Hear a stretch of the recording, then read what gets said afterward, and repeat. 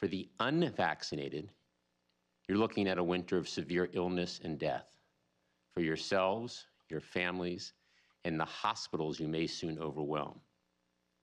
And although Delta continues to circulate widely in the United States, Omicron is increasing rapidly, and we expect it to become the dominant strain in the United States, as it has in other countries in the coming weeks.